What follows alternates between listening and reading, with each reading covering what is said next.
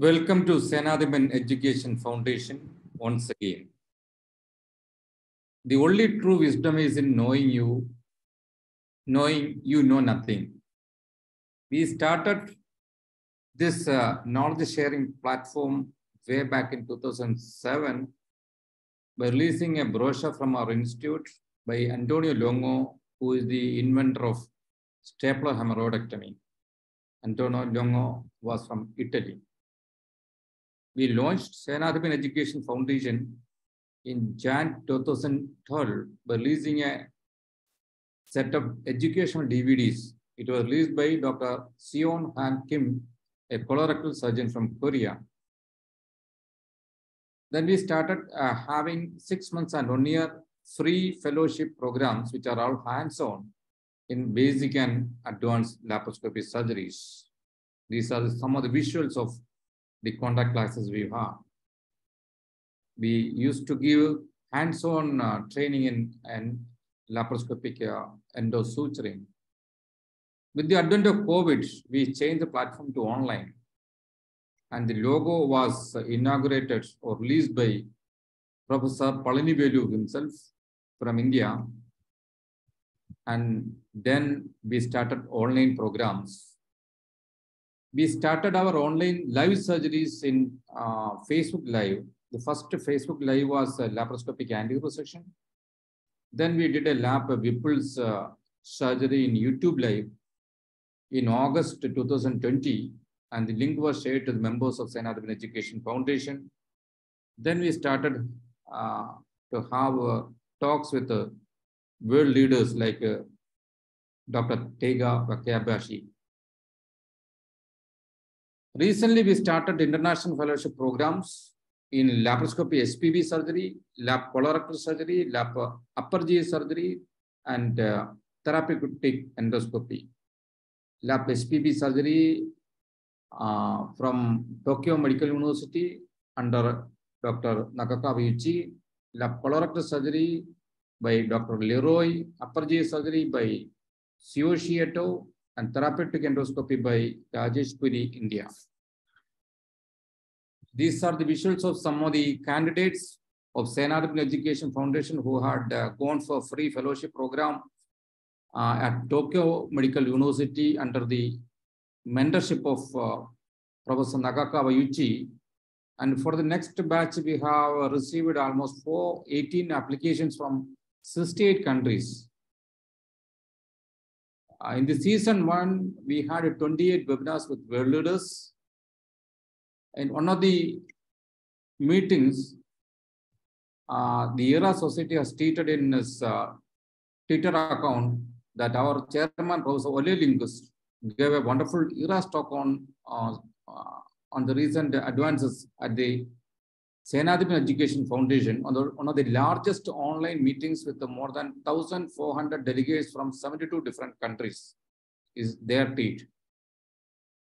We have appearance in social media. We have Facebook group. We have WhatsApp groups having members of more than 4,000. And we have a YouTube channel. All the webinar videos are available for free reference in the YouTube channel of Senadiban Education Foundation. Now, recently we started chapters in various countries with the help of ambassadors of Senadiban Education Foundation in those countries. And these are the ambassadors of our foundation in different countries. We have presence in nearly 100 countries, and we have chapters in 45 countries. And we are planning to have collaboration with various international universities. Our vision is to disseminate skills and knowledge to all the Nukan corners of the globe for the benefit of the underprivileged society with no geographical boundaries, with the sphere of financial motive, so that a wider spectrum of population is benefited. Today, we have two eminent speakers, Dr. Taiga Wakabayashi from Tokyo, Japan, and Dr.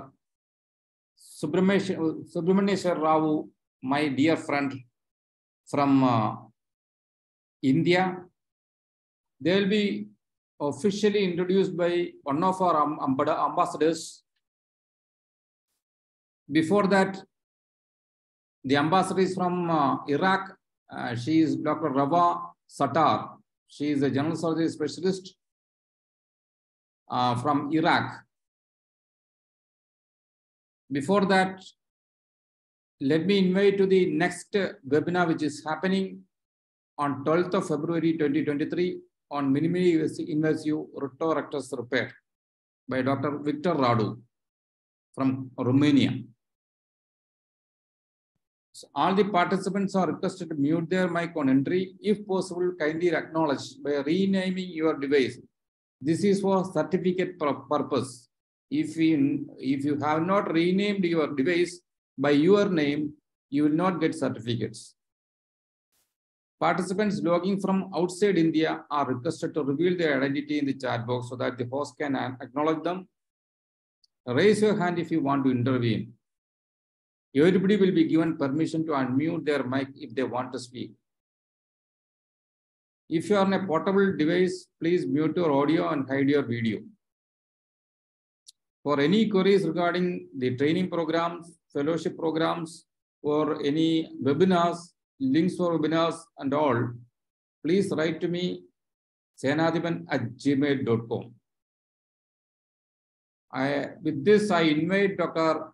Rawa Sattar from Iraq to give her introduction of Dr. Subramanieshwar Rao and Dr. TAIGA WAKABAYASHI. Dr. Sattar.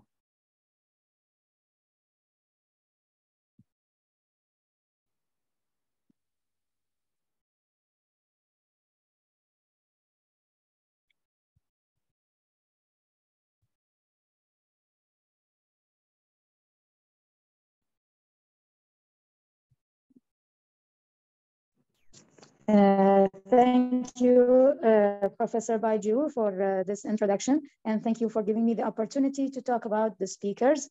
I'm Dr. Rawa Sattar, a general surgery specialist. I'm the Iraq's ambassador, and I'm very proud to be elected by Professor Baiju himself to represent the Senadipan Education Foundation in Iraq. And inshallah, I will be introducing the speakers. Good evening, and Dr. Subramanesh and Dr. TAIGA, and welcome to this webinar. And we are delighted to invite you and to give you the chance to talk in this webinar about this subject about Icg navigation in liver surgery. We will first talk about Professor Subramanesh. His name is Subramanieshwar Rao. He is the director and the head of the Department of Surgical Oncology in Indo-American Cancer Hospital and Research Institute in Hyderabad, India. He's a researcher in oncology and surgery with above 100 publications. He has been involved in cancer care for over 25 years. He's a member of many associations in India, like the Association of Surgeons of India, Indian Association of Surgical Oncology, Hyderabad Surgeon Society, Ostomy Association of India, the Association of Gynae Oncologists of India, International Society of Parenteral and Enteral Nutrition, Guidelines on Cancer Nutrition, Advisor and Proctor in PACE Foundation for Surgical Skill Enhancement. His clinical areas of interest are minimal access surgery with a special focus on thoracic, gastrointestinal, gynecologic, and genitourinary cancers. Next, please.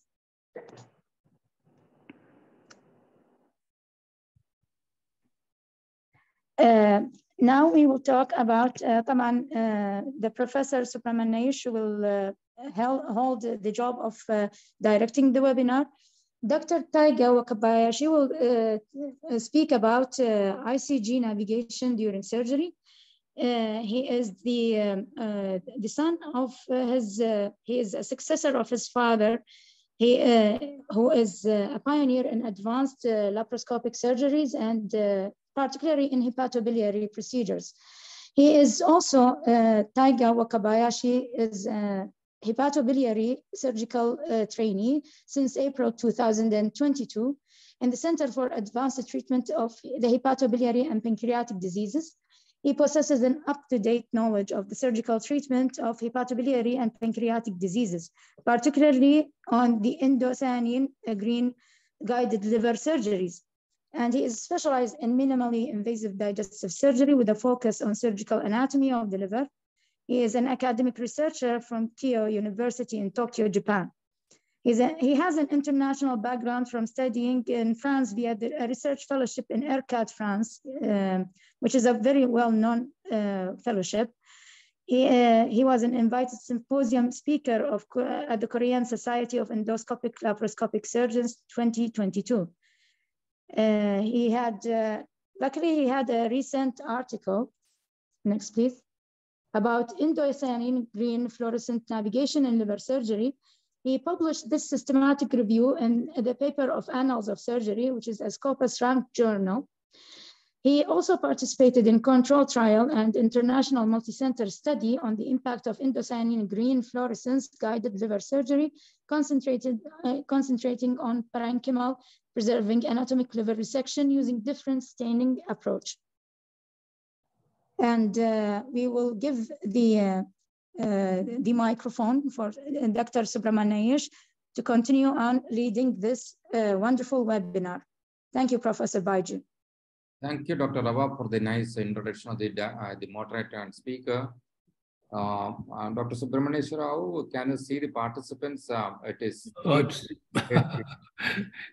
I would not have expected anything less than this, Baiju, with the efforts that you have been putting in to connect practically the surgical fraternity across the world.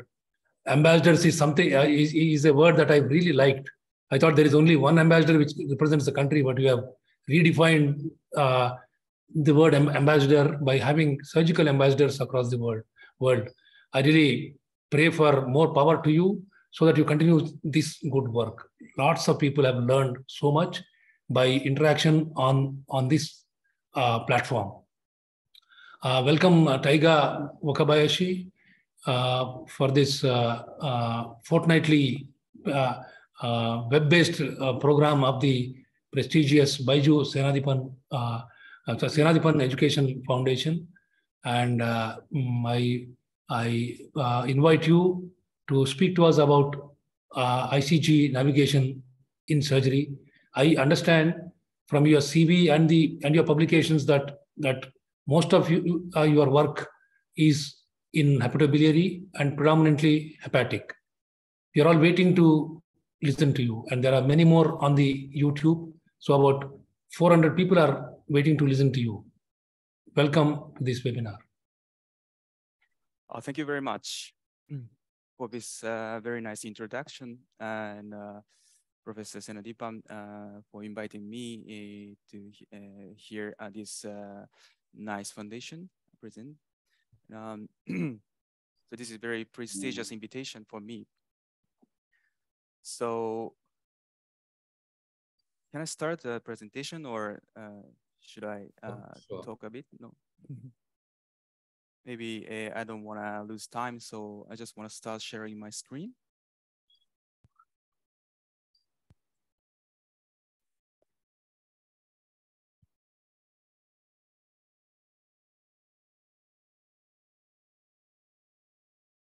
Yeah, it's visible. Okay, so can you see? Yeah. So today I'm gonna talk about the Icg fluorescent navigation in liver resection, liver surgery. So let's get started. So I have no COI to disclose here.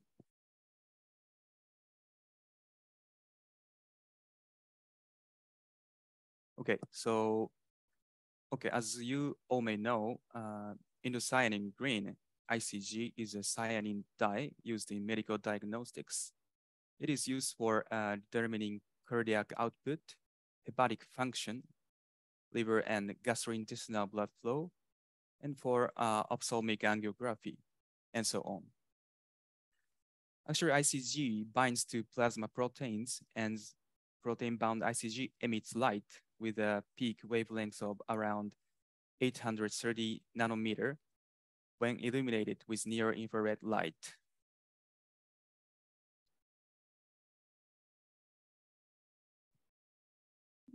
So when we search ICG fluorescence surgery in PubMed search,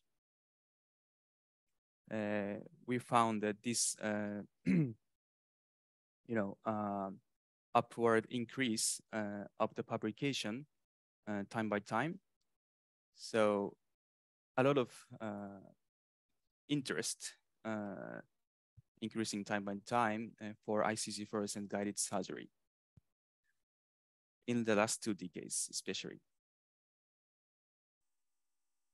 I'm gonna talk about the difference between simulation and navigation a little bit here. So the simulation is the imitation of the operation of a real world process or system over time.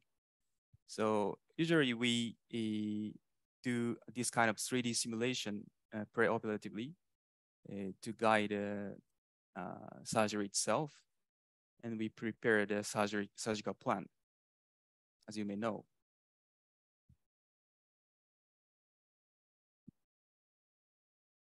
So on the contrary, navigation is a field of study that focuses on the process of monitoring and controlling the movement of a craft or vehicle from one place to another. So the navigation should be performed interoperatively in the field of surgery.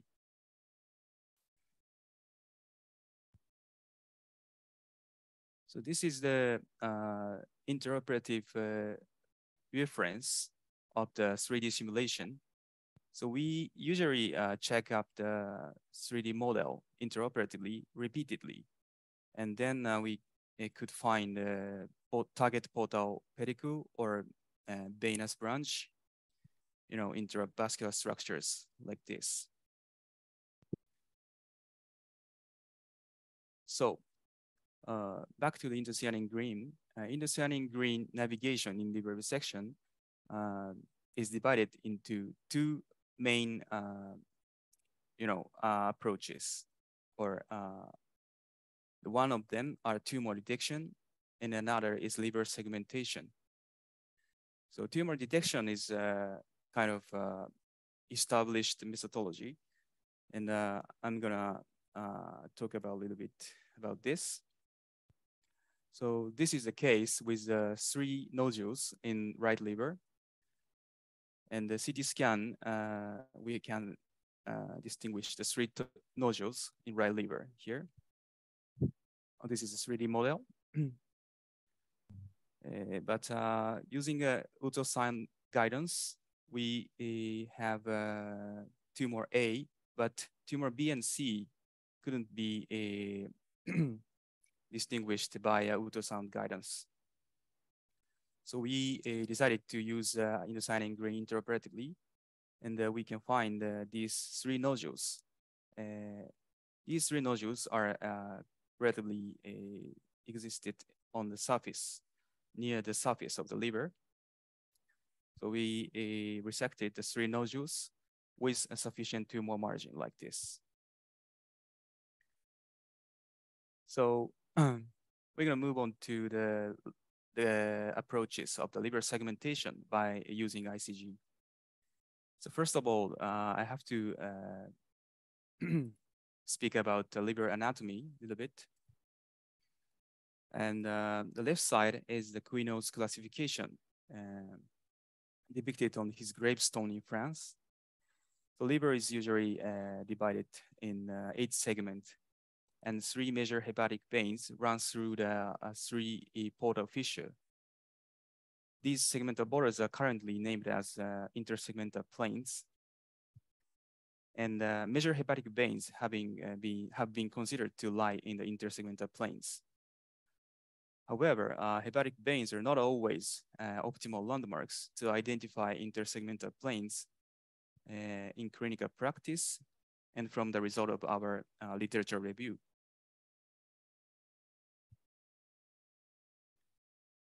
So the Brisbane 2000 terminology is the most famous terminology and classification of the liver segment, and it's corresponding to those surgical extent.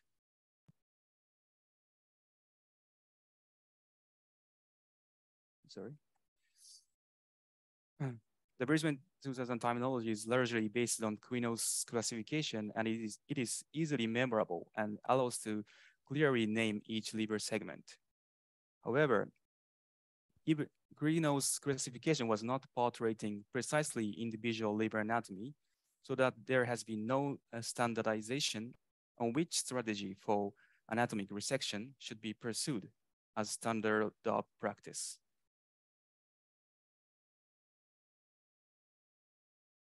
So by the way, there are various surface landmarks, and it is minimal requirements to understand the anatomy to perform anatomic resection. So like there are 12 surface landmarks. And furthermore, so not only surface landmarks like Grisonian pedicles in hilum or IVC or root of hepatic veins, but also intrahepatic structures like Grisonian pedicles in the liver or hepatic veins should be understood intraoperatively during the parenchymal transection.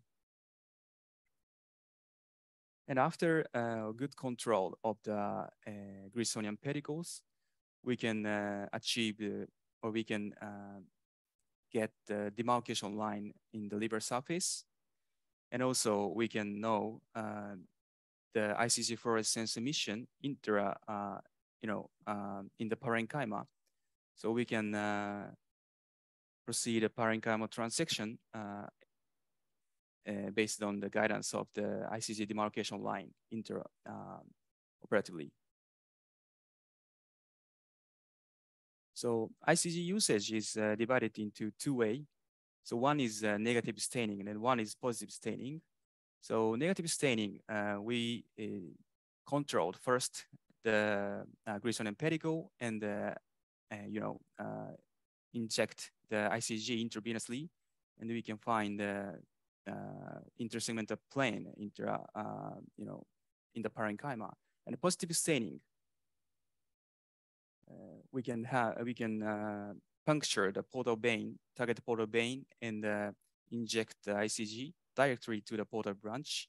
And then we have the segmental borders, like on the right movie, and we can perform the parenchymal transection according to its demarcation line.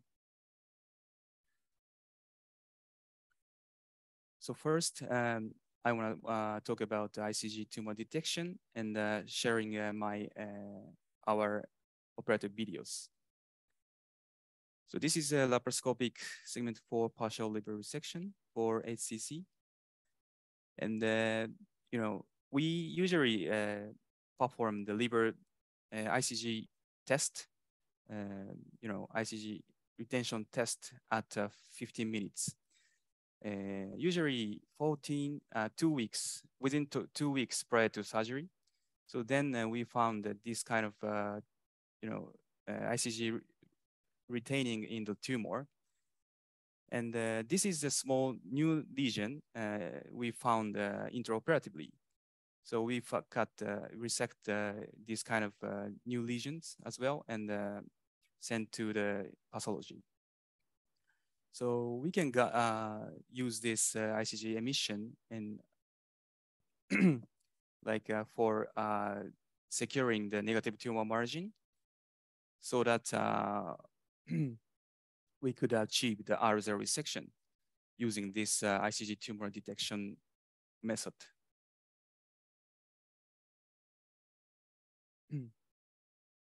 So this is hepatocellular carcinoma. So we encountered this Icg emission in the transection plane, but it will be, capsularized, so we can achieve R0 resection for this tumor in this case. So sometimes a tumor ICG emission from the tumor is not like this kind of uniform emission, but sometimes partial emission or so-called rim pattern emission, especially in liver mets. So let's move on to the Grissonian approach with ICG negative staining. So we usually, this is the case with H hepatocellular carcinoma in the segment 6, mainly segment 6. And this tumor was ruptured 2 weeks before the surgery. And we embolized the artery, the target artery, and stopped the bleeding. And then we performed segmentectomy 6 and subsegmentectomy 5. So usually we start from the cholecystectomy, but detaching the cystic plate from the Lennec capsule. This is called like cystic plate cholecystectomy. Then we taped the hepatoduodenal ligament for a Pringle maneuver. So using the Pringle maneuver and extracting the hepatoduodenal ligament towards ventral side, we can easily enter the Grissonian, encircle the Grissonian schist like this. So this is so we're gonna take the G6, Grissonian pedicle 6, because this tumor is located on the segment 6. So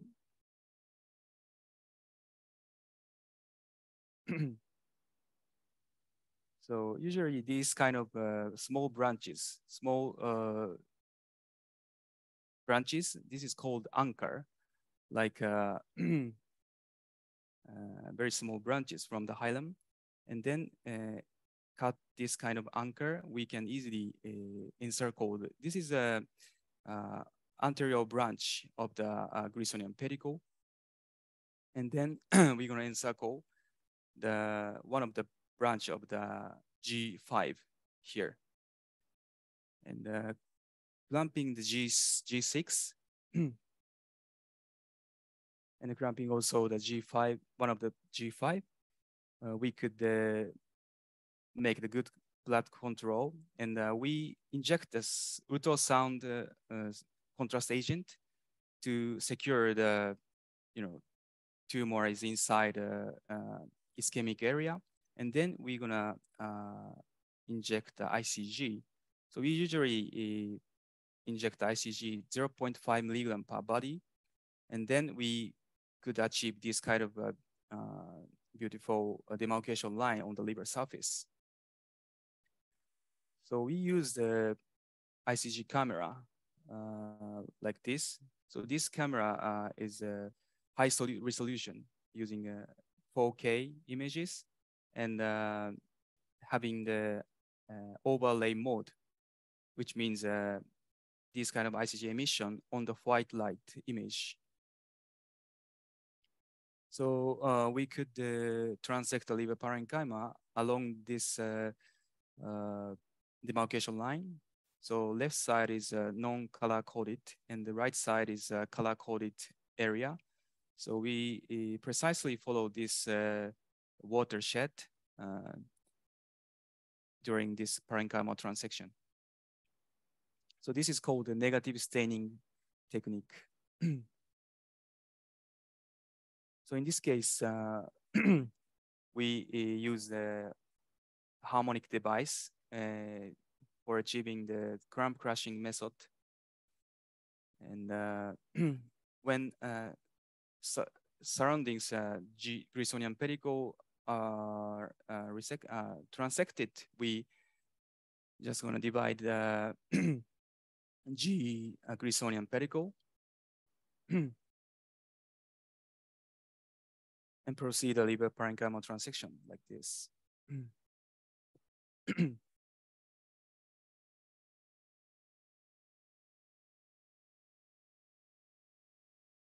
So harmonic is ultrasonic scissors. So we could use this device like various way. So we divide the G6 as well.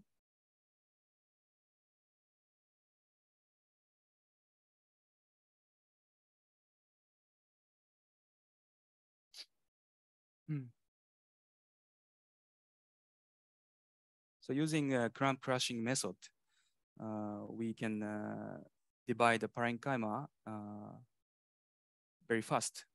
So we sometimes use a CUSA, but in case of small hepatectomy like this, we use a clamp crushing method using this harmonic device. So we could, shorten the operative time like this. So this is the transaction plane, and negative margin was achieved. So next case is a segmentectomy 8 for HCC. So hepatocellular carcinoma located in segment 8. So we plan to perform a segmentectomy 8. So as previously described, we started from the cholecystectomy and then encircled the right anterior branch of the Grisonian pedicle. So we don't hesitate to divide the parenchyma ventral side of the Grisonian pedicle like this. So then we can avoid to break the Grisonian chest. So this is our concept. And for encircle the G8, we in this case we use the subtraction method. Like this red tape is encircled now G8, but it is subtracts the G5 from the anterior branch of the Grisonian pedicle, and then we encircle G8. Then injecting the ICG, we could achieve this demarcation line by ICG guidance. So we could perform a parenchymal dissection precisely along the ICG coded and non-coded area. So in this plane, we can find a middle hepatic vein. And so this is a red tape G8. So when we find this G8, we can divide G8 by double clip.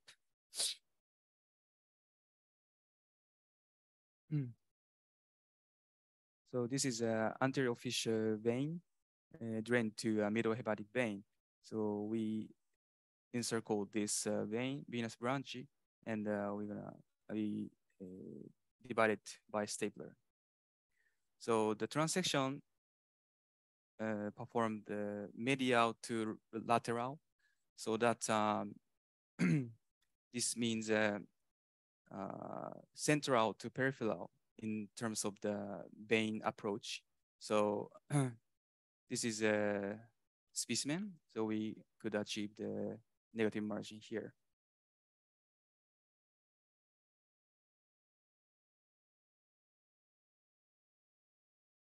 So this is a segmentectomy 7 for hepatocellular carcinoma. So this tumor located on segment 7 and a little bit protruded to segment 8. So we plan to perform segmentectomy 7 and subsegmentectomy 8. Those are portion. So after the cholecystectomy, we encircle the hepatoduodenal ligament, and the mobilization of the right liver was performed. So this short hepatic vein should be clipped and divided. And also IVC ligament should be ligated. And that was a right hepatic vein.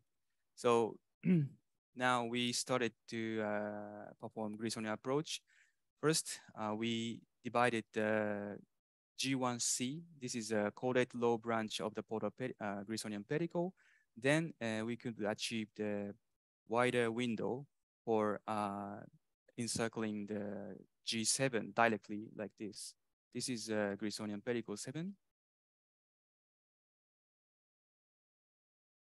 And clamping the G7, we injected the ICG, and then we found this ICG demarcation line.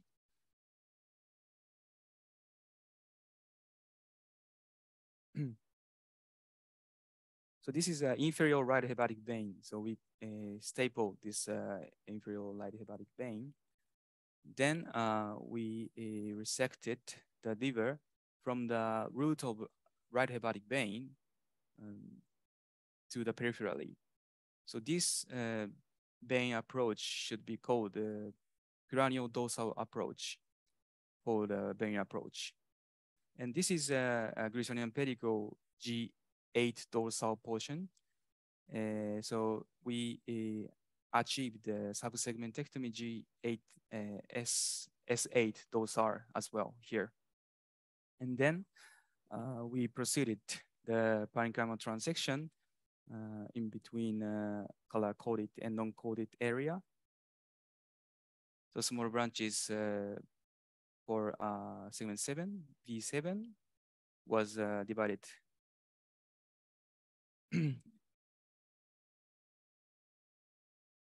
So cursor is moved from the dorsal, cranial to caudal. So this approach is called like cranial dorsal approach again. And then specimen was extracted. So right hepatic vein is appeared in the transection plane, and the tumor was successfully resected.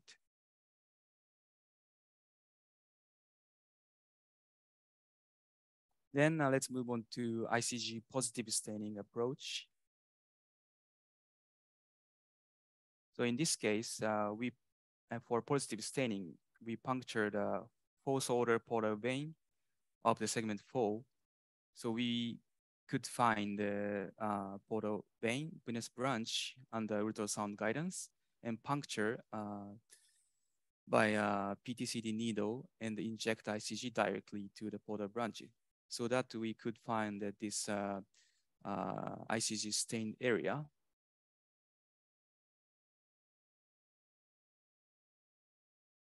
And this case is subsegmentectomy 6 for liver mets. So liver mets located in segment 6. And we plan to perform positive staining approach for this tumor. And we plan to puncture this portal branch. This blue area should be resected.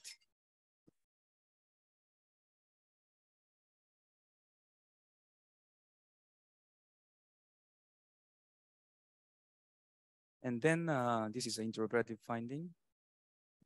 So this BK medical ultrasound probe has a hole, and this needle guide is very useful to perform a positive staining approach. And we have to visualize the target portal branch longitudinally like this. And then we could achieve portal puncture. And then we usually inject this ultrasound contrast agent first, and then ICG, so that we can, repeat the staining. And then we found the ICG stained area, and the Pringle tape was encircled like this.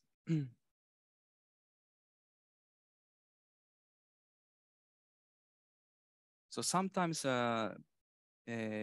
positive staining make spotty staining. And for this patient, we plan to perform partial resection a little bit wider than this ICG pertained area. The positive staining for small branch or multiple branch requires expertise of the ultrasound manipulation and portal puncture. So a little bit usually difficult. Okay. So in the last year, we published this systematic review focusing on especially dose and timing of ICG administration. And then we found 72 articles on ICG liver resection. And in the papers, there are a lot of modality and a lot of companies, produced infrared light camera, but various function are observed. So this is a major commercially available laparoscopic fluorescent camera. So generally speaking, maybe a high resolution with overlay mode could facilitate to achieve, interoperative differentiation between ischemic and non-ischemic area. So as you could see in the previous videos, so we usually use the overlay mode of the near infrared camera. So overlay mode is kind of very useful for interoperative parenchymal transection. So this is a practical scheme of ICG fluorescence for MI liver resection in our paper. So for liver segmentation, 0.25 milligram per body of ICG dose is most frequently used in positive staining. On the contrary, 2.5 milligram per body of ICG dose was most frequently used in negative staining.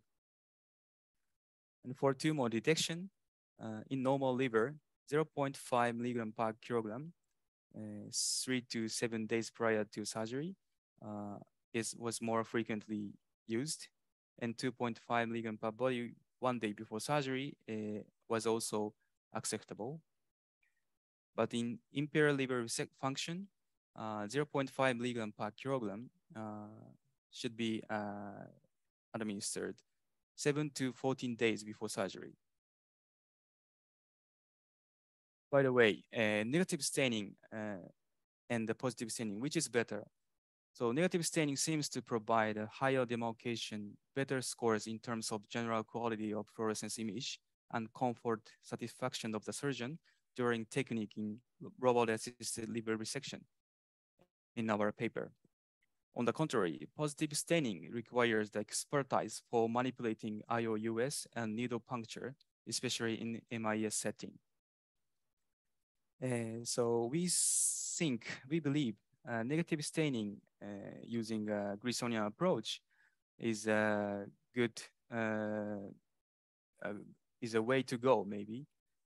So the question is Grisonian approach mandatory for negative staining? So the extrahepatic Grisonian approach was first performed by Professor Takasaki from Japan. And he insisted that the Quinault's classification was not based on the ramification of Grisonian branches. And in his concept, the liver was separated in 3 segments according to the second order Grisonian branches. And each segment was fed by 6 to 8 tertiary branches of the Grisonian pedicle. The area perfused by each tertiary branch, so-called cone unit, can be systematically resected.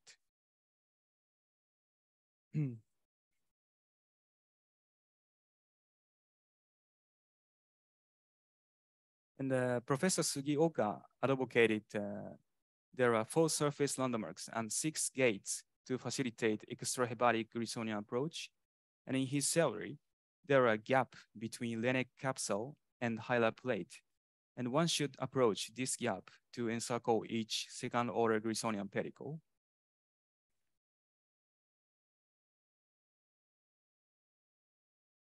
And after 2 decades from the Brisbane 2000 terminology, the updated terminology was defined in PAM-HBP consensus meeting in Tokyo 2 years ago. So this consensus meeting was held for surgeons to understand precise surgical anatomy of the liver in the era of minimally invasive HBP surgery. So of the 15 articles published in the meeting, this consensus statement paper importantly addressed the new definition of monosegmentectomy and subsegmentectomy. In such small anatomic resection, Grisonian approach are preferable, especially for second or higher order Grisonian pedicle during minimally invasive anatomic resection of the liver. So for Icg negative staining, so this is a paper from Beraldi et al. They presented the favorable outcomes of 86 cases who underwent laparoscopic anatomic parenchymal sparing resections using the Grisonian approach from the liver hilum and the negative staining approach. So in their article, negative staining technique was achieved in all segmentectomies, including posterior superior segmentectomies, accounted for more than 30%.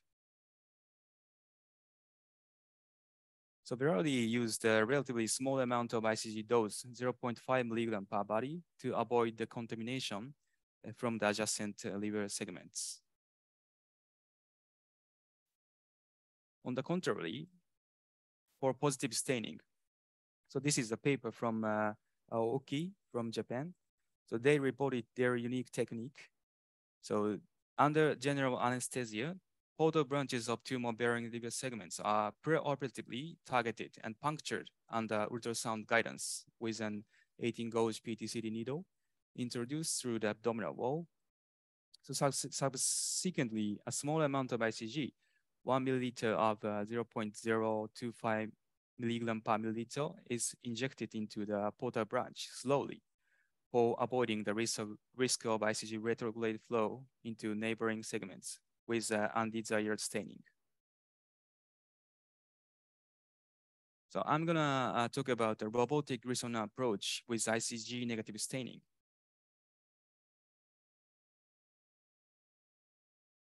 So this is a case of segmentectomy 3 for HCC.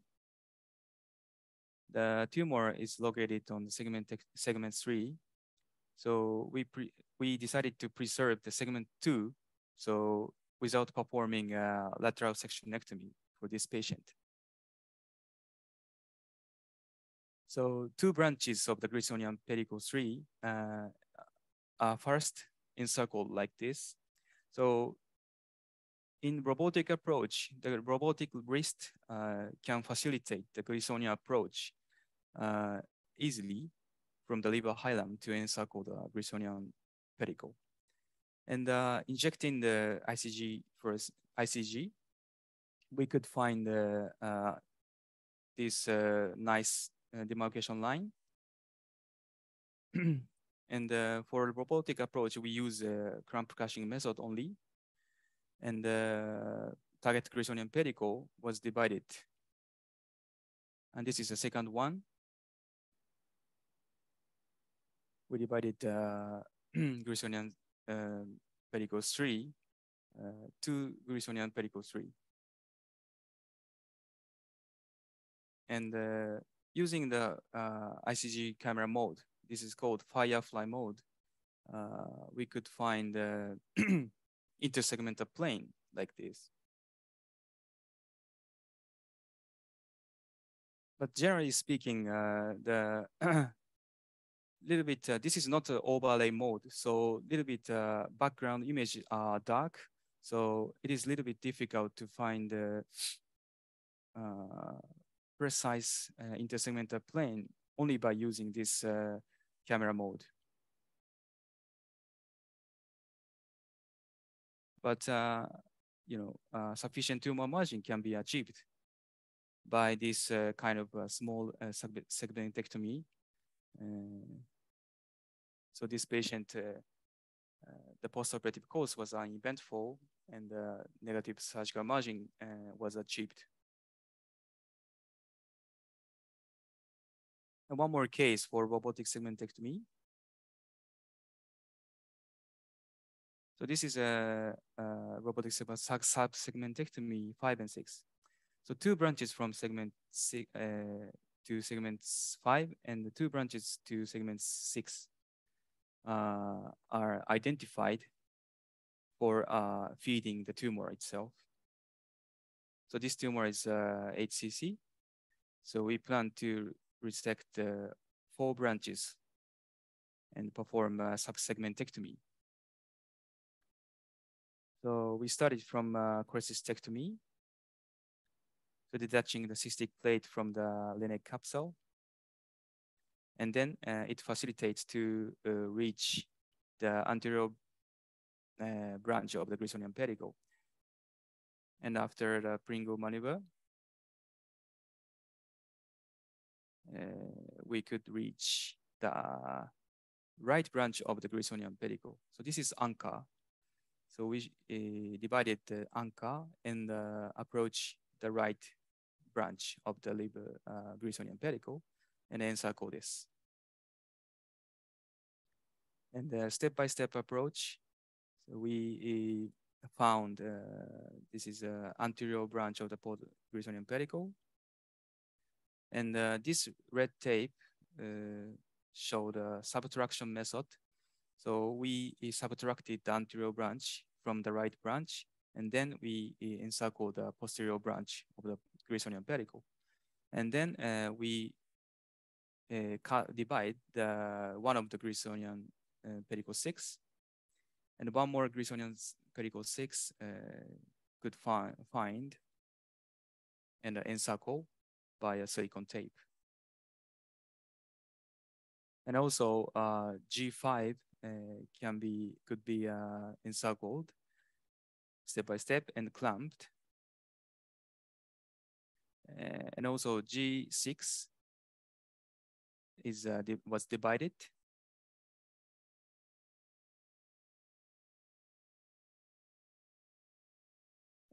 Sorry, and this was one more G5, I think. And then we could find the demarcation line. So along the this watershed between ischemic and non-ischemic liver, so we could clearly distinguish the ischemic and non-ischemic area by using Icg segmentation approach like this. This is called Icg negative staining. And we proceeded liver parenchymal tract section by crash cramping method. And then G5 was transected. So CUSA is not available for the moment in the robotic setting. So only cramp crash method can be available. And we proceeded the transection by cramp crashing method. And the specimen was extracted.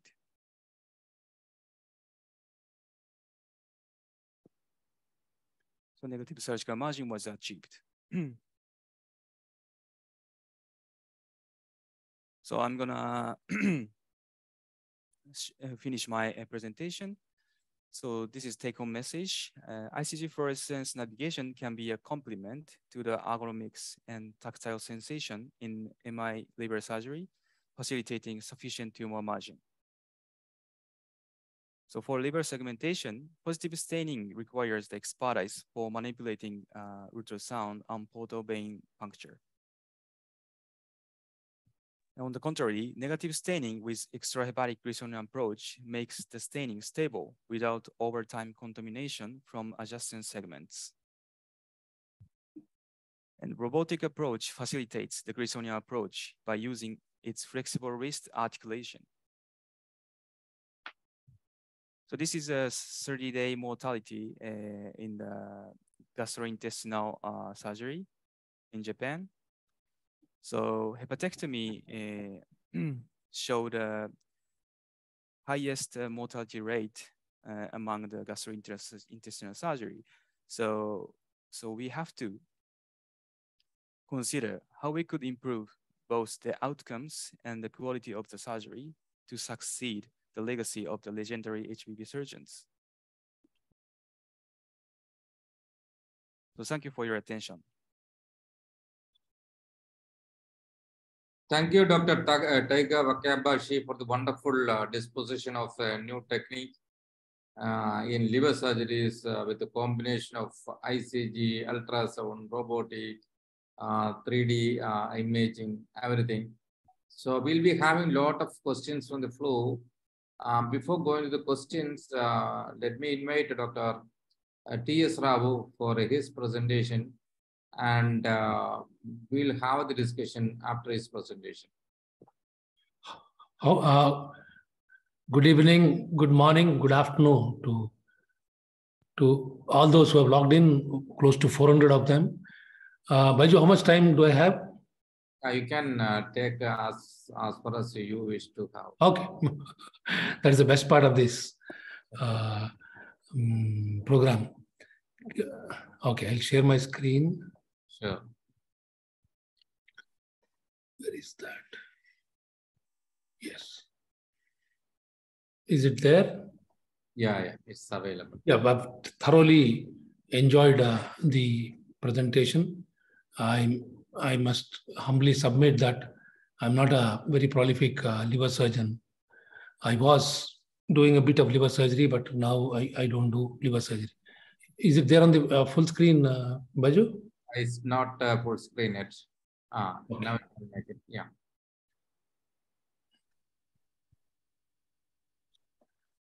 Now, so surgery is all about anatomy and common sense. It's something that I always thought common sense cannot be improved, but anatomical sense can be improved. And surgery is also all about colors and contrast. Human eye is a very, very powerful weapon, and experienced eye is much more powerful. You can actually see these two videos. The first one is of the single chip era. The same procedure, transthoracic esophagectomy, thoracoscopic esophagectomy being done. The second one is in a 4K mode. So you can clearly see that the contrast is significantly different. So that adds to the efficacy of the surgery.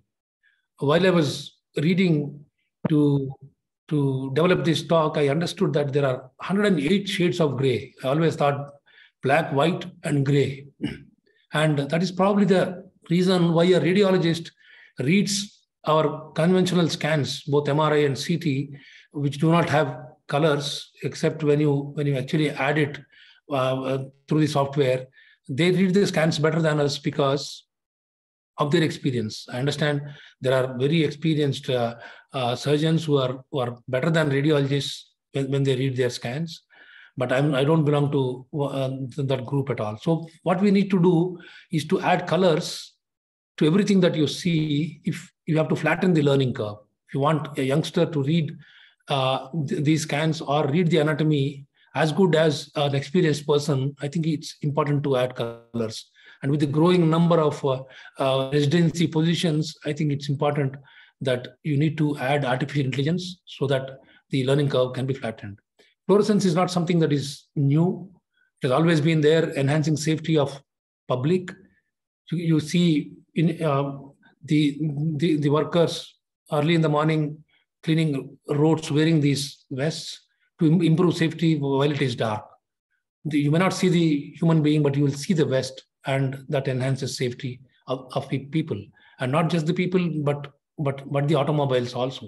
When they are illuminated like this, the roads are illuminated like this, even in pitch darkness, you can actually see where you are traveling. So it's important to brighten up the path if you want to make things safe. So this is not new in medicine. It's decades old.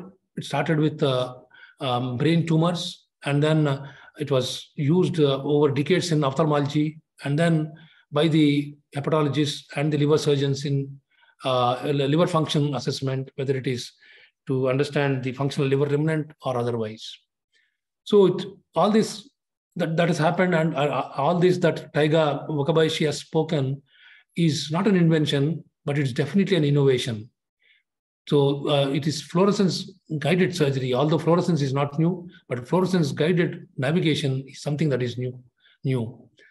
So when we were understanding this, one of our residents got himself injected to understand what the machine is. We bought this about 5 years back, the Striker 1688 camera, and then we worked on this, and we use these cameras in every organ system. It's a 650-bed cancer care facility. So we went on learning like this, and while going through literature. Upper GI surgery, when we are discussing, the role is in multiple areas. Thoracic duct is probably the most important. And why do we need to actually map the thoracic duct? Because it has anatomic variations, and once there are anatomic variations, the chances of injury are high, and it can range from anywhere from 1 to 3% after oophorectomies, and it can be potentially morbid. And if you don't intervene on time or treat them carefully by conservative treatment, it can actually kill many of these patients. So real-time fluorescence imaging has become a boon in this area. When you can visualize on the table, you can preserve it or clip it if you have to clear it for oncological reasons, or if there is an injury, you could clip it on the table so that the patient would not have any post-operative morbidity. We started using the small bowel mesentery for the injections, and then the groin skin or the web space of the toes, but understood that we could not image it well, and the time duration that was necessary was much longer, and the density of the dye that is seen was also not very high. So then we went through Japanese work, one major paper that was published, wherein the lymph node, the groin lymph node, was chosen as an injection. About 19 patients were subjected to this, and all 19 showed thoracic duct. So we started using this. Then, and what is important is to inject about 2.5 milligrams into 1 cc into node on either side. And what is also important is to see the node becoming tumescent on the ultrasound. Once that happens, I think the success rate is very, very high, and you can actually see in these two videos how different it could be. For a beginner, the video on the right side clearly shows how as soon as you go in, as soon as you cut the pleura, the thoracic duct is visible all along. For a trained eye on the left side, it should not make too much of a difference as long as you have good visuals with which you operate, and if there is no bleeding, I think you can still see the thoracic duct all right, but that requires lots of experience and a long learning curve. So technology, TAIGA was talking about the overlay mode, and we started with laparoscopy systems without the overlay mode. Robotics also do not have an overlay mode, and that's what it does. You keep on switching the white light and the near infrared light to see and then to operate. And this produces a bit of fatigue, and in darkness, if you have to operate, then the anatomy is never clear. So what you would want is this mode, and I think this is the component of disruptive technology. Small addition, but it has made a major difference. The overlay mode has actually become the most important innovation within this fluorescence guided navigation. So you can, while you are seeing the greenness on the near infrared light, you see the rest of the anatomy in the white light, and you continue to operate seamlessly. Multiple modes have been added. They're all additions which which can be used depending on what anatomy you are actually doing and what reason you are actually using the fluorescence. Two patients can clearly see the difference. Both of them were very sick because of an injury of the thoracic duct in the neck. The first one was because of a thyroidectomy. The lower one was because of a stab injury. Both were very sick, and this is where you want to go in rapidly and come out rapidly. The video on the left side took about 25 minutes for me to complete the clipping. The one on the right, on the lower side, my resident actually was operating. It took 5 minutes to complete this, only because as soon as you go in, you can actually see the duct.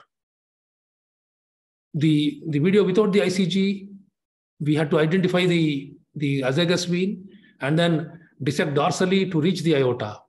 And only then you are convinced that the entire thoracic duct has come into the clip, because you have just one chance to save these patients who are extremely sick after a leakage of the lymph and chyle for about 1 to 2 months. So I think it would help these patients immensely when there is an injury of the thoracic duct. In salvage esophageectomies, when the patients receive definitive chemoradiation, that's when things become very difficult. You would want to preserve the thoracic duct especially if the patient is a cirrhotic, and that's when this can really help because of the dense fibrosis. The other clinical situation is when the patient does not come for surgery between 6 and 12 weeks, when the dose is higher or the duration is longer. I think the surgery becomes much more difficult because of fibrosis. That's when the thoracic duct imaging can help. And there are enough reports in the literature suggesting that even after you identify the thoracic duct and preserve it completely, or you would have clipped it electively, but still there are chyle leaks. And after we started doing the groin injection, we understood that there are multiple variations of thoracic duct anatomy. Surprised that before we started doing this, we would have actually included quite a few of them. They may or may not be of great consequence, but when they become of consequence, it becomes uncomfortable both for the patient and the surgical team, because you have a pulled up stomach in the thorax, which needs to be taken care of, and a much more sicker patient with edematous tissue planes. So it's important to visualize on the table, and if some technology is going to add to it without too much of expenditure, I think that is a great boon. You can actually see a teardrop like branch here in multiple modes, and here you have a hairpin-like branch going down. Every third patient has some anomaly or the other. It may not be a major deviation from the basic anatomy. You'll always have a big, large duct. Sometimes you have double ducts. So these things are seen only after ICG has come into vogue, and you can have large ducts like this. And you can also have ducts that are crossing the bronchus and coming onto the right side. I thought this is actually on the white light. I thought this is the bronchial artery, but when we switched the ICG camera on, we realized it's a thoracic duct that's crossing along the azygous vein and draining onto the other side. So it's always good to see and tackle it if you don't want any lymph leak postoperatively. You would always want to remove your chest tubes after 48 hours. And even if you don't need to re-explore these patients, if the lymph leak is higher, the chest tubes stay longer and the patient stays longer in intensive care and in the hospital. So it's important to see all this. And in a transhiatal procedures, not very common these days, also you actually see that there are multiple other twigs that join the main duct, which run across the aorta and sometimes along the azygous. So to understand that it is not just one duct there, sometimes there can be major branches which can be injured. Greater curve dissection sometimes can be a challenge. That is when you can actually use this technique.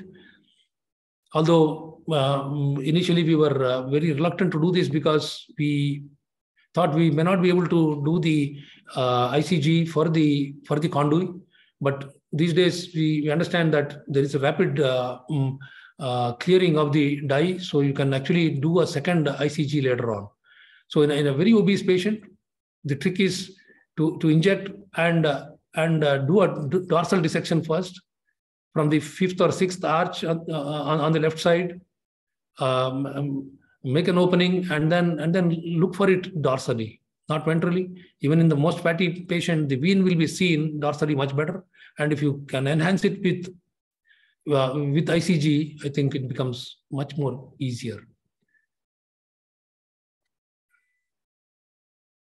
Conduit perfusion. Conduit is based solely on right gastropelvic artery. Vascularity can be precarious at the tip because of submucosal vascular channels. Leak rates are still in even the best centers up anywhere from 10 to 20%. And we understand that there is data that is coming up that there is a 70% risk reduction following use of ICG. And that is a very major reduction of any anastomotic leak anywhere in the body. So perfusion assessment is done. The dependent length is measured. The epiloic arcade can be of many types. So when you inject, you understand that the first blush is something that becomes the most vascularized part of it. And you also have what is called the quantity measurement, the QP mode. You can actually see the vascularity, understand the difference of the vascularity. The blueness is not the best, and you actually realize that a part of the momentum that we thought we'll pull up to plug the thoracic inlet is actually blue. So we resected that. So this can, which would otherwise probably necrose and produce a small abscess in the neck, even if it doesn't lead to a leak. We've done multiple publications with this work. In the stomach, the role seems to be much lesser and something that is slowly expanding when compared to esophageal surgery or pulmonary surgery. The injection techniques can be subserosal or submucosal. We have done a few of these. And what it actually does is when you do this, you find nodes which are not the standard D2, which light up and become green. So it actually increases both the ultrasectioning advantage of these green nodes, and a few nodes which are seemingly non-regional are actually picked up after this. And it also aids in X5O bench dissection, the Japanese method of doing. The surgeon himself sits down patiently and does the bench dissection, which will lead to improvement in the yield. Everybody talks about the nodal number now for TNM staging, the end part of nodal staging. And if you are not dissecting enough number of nodes, the pathologist and the medical and the radiation oncologist would call you a lesser surgeon. One method of doing it is, if you have the best pathologist, I think they would do a great job. Otherwise, believe in yourself, do ICG, and with an ICG, the open camera, the pinpoint camera, we dissect all these nodes ourselves and send it for grossing to the pathologist. We understand that the number of nodes that the same procedure that was done by the same surgeon, the number of nodes, the yield has increased tremendously after this. Cholangiography is something that most of the general surgeons would be very keen to do. We started, it was serendipity that we started understanding this. We were injecting it to the groin for thoracic duct visualization, and suddenly understood that the CBD really lights up, the cystic duct lights up, and then the right and left hepatic ducts are also very well seen. We don't do too much of gallbladder or liver work, but whenever we have a patient, we use this and do this procedure much more easily, with sense of much more safety. Colorectal surgeries, initial experience, With the clinical experience, we thought we should staple there in an anterior resection. We do a side-to-end anastomosis. Once again, the overlay mode was not there. How green is something that is subjective.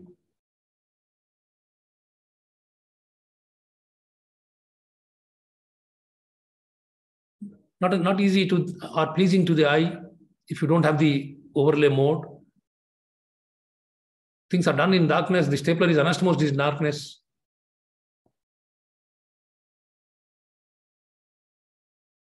Once you have the overlay mode, the advantage is very obvious.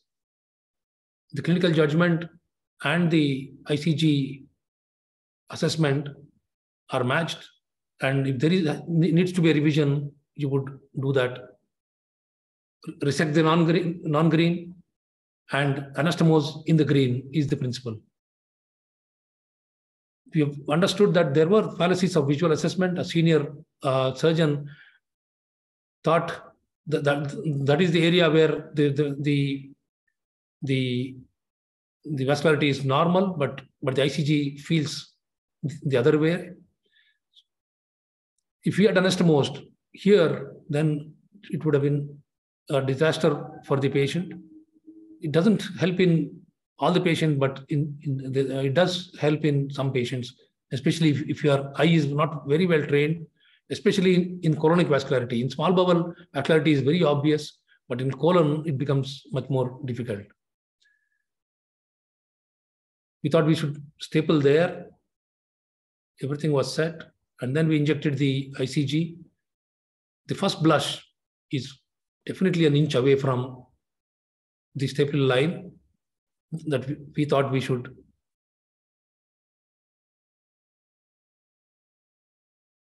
The revision was done, and then stapling was done. So once in the initial experience itself, we understood that it may not be completely devascularized, but it may be ischemic. So if you have anastomosed, it can become a stricture. You have done an end-to-end anastomosis. Otherwise, if it becomes critical, it can even lead to a leak. Both can produce tremendous morbidity for the patient. Coloanal anastomosis, it seems to be much more useful because it's very difficult. Once you pull it down, it has to come much lower for the anastomosis. You can actually clearly see that long length of the colon here is well vascularized. It's not the same here. We went on revising, but understood that the greenness is stopping much higher here. Not very comfortable because the anastomosis there is much more difficult. So we went back in, mobilized further, and anastomosed here. So it's something that clearly tells you where you are actually going wrong, especially in colonic surgery. And we do lots of retroperitoneal tumors wherein the mesocolon is resected. You would understand that the marginal is preserved, but you're not very confident that you can leave this bowel behind, because if there is a loss of vascularity, a large segment of bowel might necrose. Big, huge resections like this after a retroperitoneal lymphadenectomy and resection of retroperitoneal masses, it comes very handy because it actually increases the objectivity, and you can actually compare the assessment of a trainee versus an expert. In complex resections, it becomes very, very useful. You inject this and you assess the small bowel, the large bowel, the ureter vascularity there, the cytoreductive procedures that are done for pseudomyxoma peritoneis and various other visceral malignancies, the peritoneal surface malignancies. Ureters are completely devascularized, and you have this splenic artery there, the ureters there. So it provides good evidence of one of them getting devascularized. So multiple uses in perfusion assessment. It's important to standardize your assessment, the dose, the duration, and then the QP mode is something that is being investigated. You can actually see as you move the camera, you can see that it is actually quantified. What its relevance is something that is not known to the world as yet, but I think it's important to standardize all this, do it in every patient, record it, and analyze. So it can be a game changer because the anastomotic leak still is around 2%.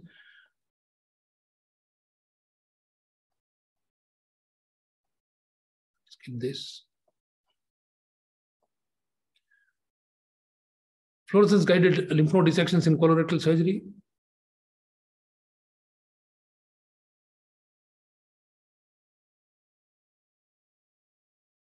The injection can be at the root or at the juxtatumorally subserotally. And once you activate this, you understand that especially in the D3 lymphadenectomies, this can come very handy in identifying nodes that are not actually regional. And then it also indicates the completion of the resection. You can actually see there that all the nodes have been resected. In multiple modes, fluorescent lymph nodes here, and a little bit of dye on the other side, which is only a leak. There's no clustering of the dye on the side of the patient, and all the nodes are within the specimen. So it can bring objectivity again into your resections. So it actually nullifies the difference between an expert and a trainee. Completed dissection. You can actually see that there is absolutely no fluorescence in the bed. All the lymph nodes are fluorescing. That is the patient side. Absolutely no fluorescence there anywhere in the retroperitoneum. So this is something that standardizes procedures in institutions where large volumes and a lot of trainees are there. Sometimes you can repeat your ICG assessment even after a lymphadenectomy. That is, those are the lymph nodes. You can actually do that very effectively. There will be a background fluorescence, but we need to observe the first blush if you have to do the perfusion study. We need not be anxious that if you use it for the lymph node assessment, it will become difficult for the perfusion assessment.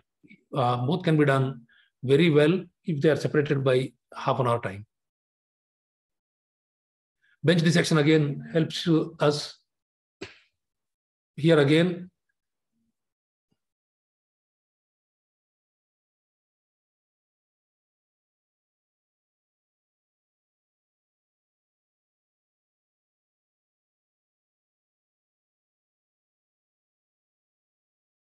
the challenges are that you need to be truly protocol based, and you need to check the ICG mode. We went on injecting here. The IV line was out of place, and it's also important to check the blood pressure of the patient. If the patient is not perfused well, the study may not actually give you any information, and slowly everything fills up, and it may become futile to use this as anything. Sometimes everything can become green like this. So it's important to follow a protocol. The other problem can be spills, which can make the procedure much more difficult once there is a spill like this. It actually makes it much more difficult than without the ICG. Fistulas are not uncommon in an oncological setup.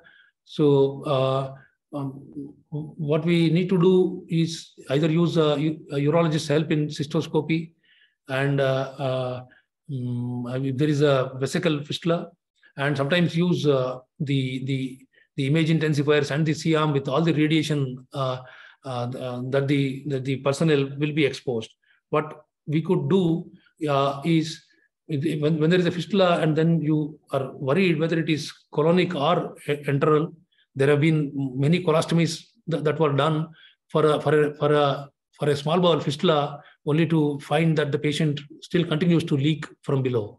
So what we did here was to just inject Icg diluted in distilled water, and while we did the laparoscopy, this was an inoperable patient. What we needed to do was only a diversion, and we could clearly see that the whole dye went into the ileum, while the colon was not at all filled.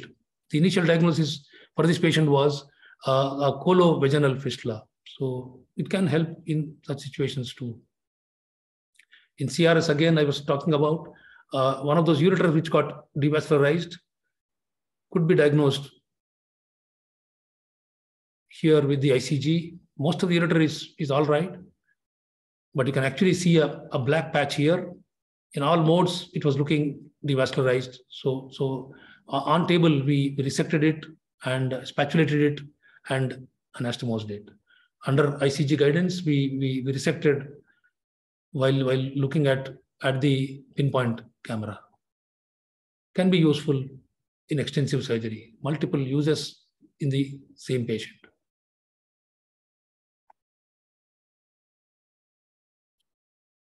We keep doing ovarian transpositions in rectal cancer. Young rectal cancers are not uncommon, especially in Indian patients. We have a very young population, so you do keep seeing these patients, and we do ovarian transpositions.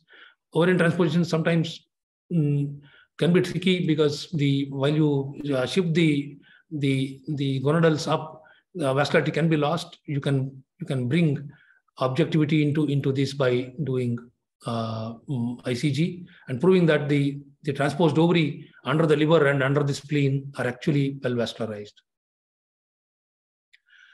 The Icg can become the surgeon's third eye. It has multiple clinical applications, and we have multiple publications on that. And the best part of this technique is it's no rocket science. There are no robotics involved in this. It's cheap and effective. It's value for money. You swap, you slide, you see more, you do more, and you actually do better. Perfusion studies can compensate for lack of experience. When in trouble, you shoot Icg to troubleshoot and come out. For those of you who believe in preservation of nature, go green is the theme. For others, when you have to preserve the patient's anatomy, indocyanine green is the philosophy. Intraoperative fluorescence guided surgery is the new standard of care. Newer technologies and dyes are in development. It can be a useful clinical adjunct, and it's safe and easy to use, and the future looks very, very promising. Future is all about augmented and virtual realities, friends. That is myself, and the whole thing is virtual. There's nothing there on the table. The table is our own operation room table, but everything else is on a software in a camera, in my own phone. So you can add colors like this for every organ. Ureter will have a different color, nerve will have a different color, the vein will have a different color. So surgery in future is going to become augmented by artificial intelligence.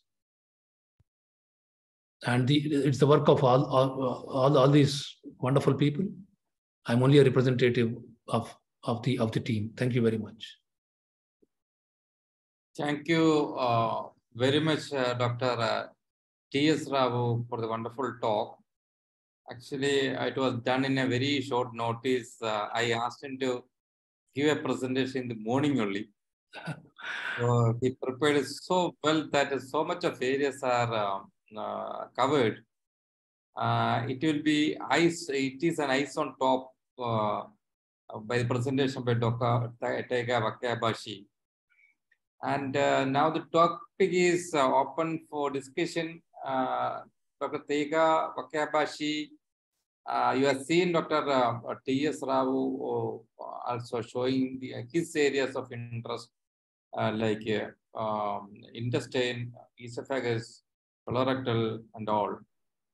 So there are a lot of questions from the audience. We entertain one-to-one interaction. Anybody who wanted to ask questions from the audience, they can very well raise their hand and ask question. And Dr. Rava Sattar, who is the ambassador of Senatime Education Foundation in Iraq, has raised her hand. Dr. Rava, can you please unmute?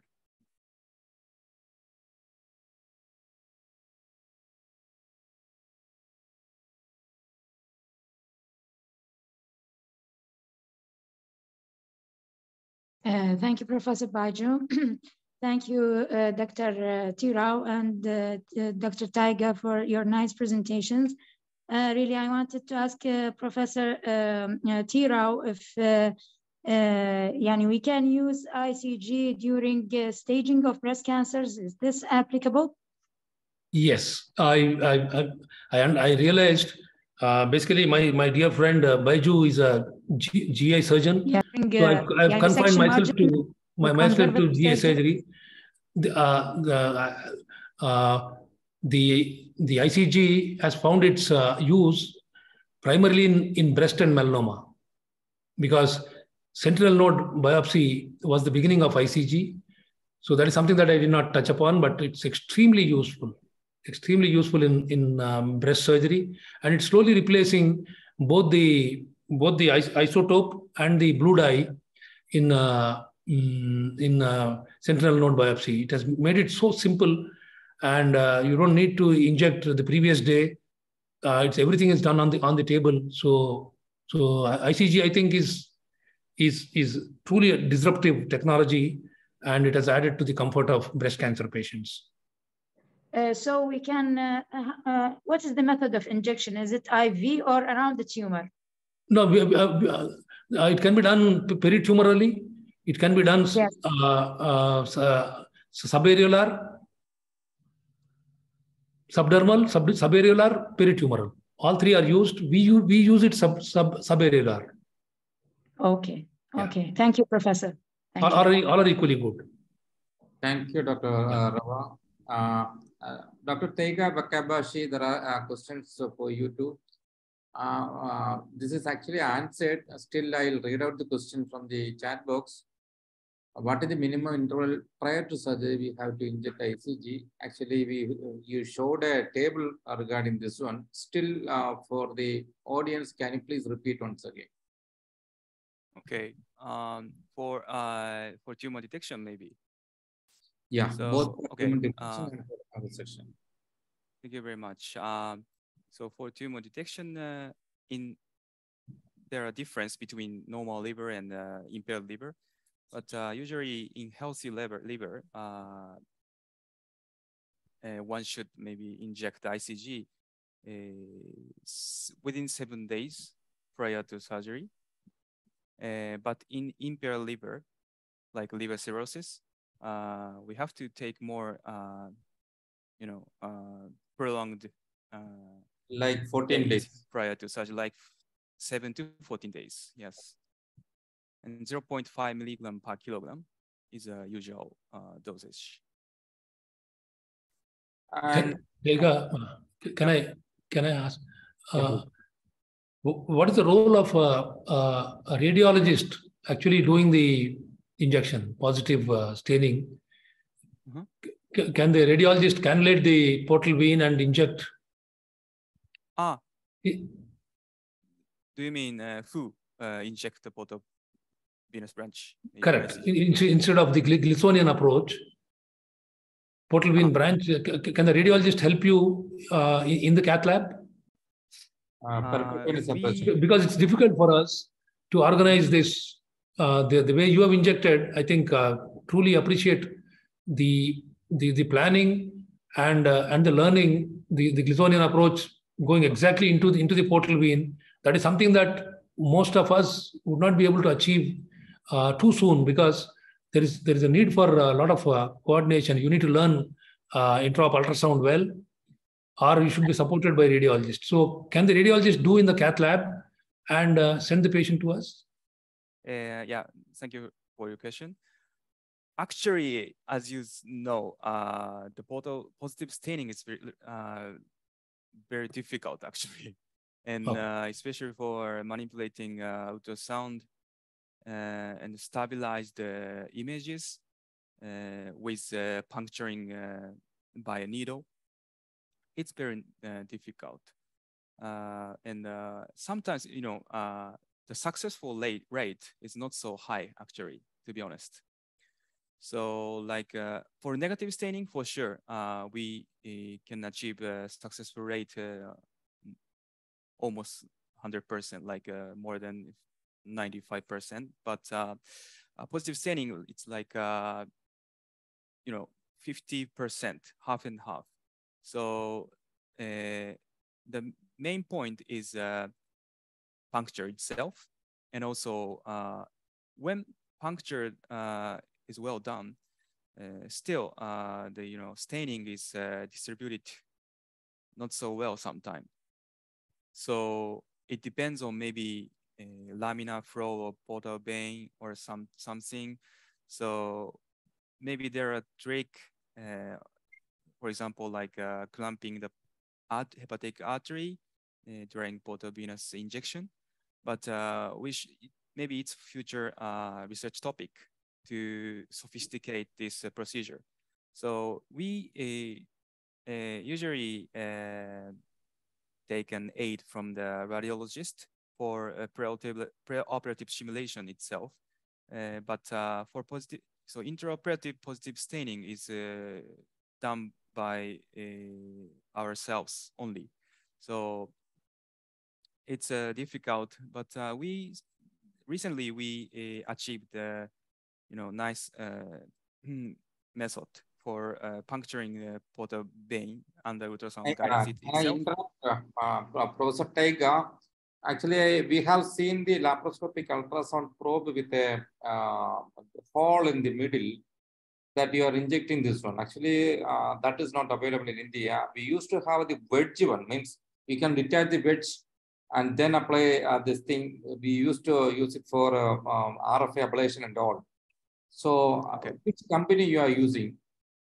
Yes, thank you. So thank you for your question. It's very nice.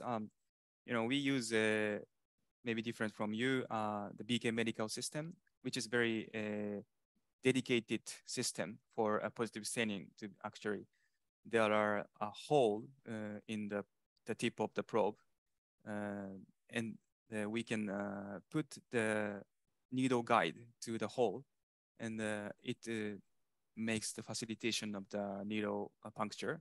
So maybe it is only solution for the moment. Yeah. Yeah.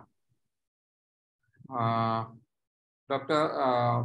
T.S. Rao, we can take the questions from the... Yeah, we'll do that. Yeah. Is there any contraindication for usage of ICG? Any serious adverse reactions you have encountered so far? Mudassir Yan Shadar asks you, any contraindication for usage of ICG? Any serious adverse effects you have encountered so far? I've not encountered so far. So very maybe few adverse events actually. Correct. By ICG. What about although an anaphylaxis is reported, but at the doses that are used, we have never seen any problem. Anaphylaxis is reported.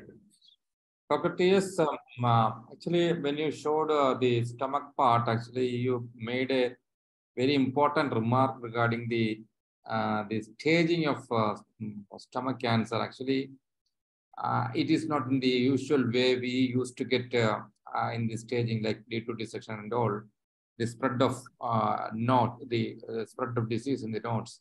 So, do you think if it was in the post ICG era, the nodal staging would be different? I don't know. I hope it would not become different, because see, if you don't achieve the number of nodes, what happens is, Baiju, in the clinic, you have done an anatomical lymphadenectomy. you have isolated all the three branches, and then you have done the celiac dissection also. And the pathologist reports it as 8 nodes. Now the medical oncologist interprets this as inadequate surgery. And once it is inadequate, there is a chance that the adjuvant therapy gets hiked up. Radiation therapy might come into the picture. So this inadequacy is something that you would not be comfortable with. So the methods of preventing this is, when you have done a good job, it should be shown on the report. The method is either you do the lymph node bench dissection the way Japanese do it very meticulously, or you choose a pathologist with all the fat dissolving agents and things like that. Choose a pathologist who actually matches your skills. And this is also a very, very simple adjunct, because if you put that camera down and then see the greenness and dissect, you'll be surprised that your bench dissection without ICG and your bench dissection with ICG, the nodal yield is different. Yeah. We have found 152 nodes in a right hemicolectomy in one of our patients. That's what I meant. If it was in the post-ICG era, I hope they wouldn't. Yes. Yeah. There are some hands raised. Dr. Neem Ahmed, can you please unmute yourself and ask the questions? Dr. Neem, please.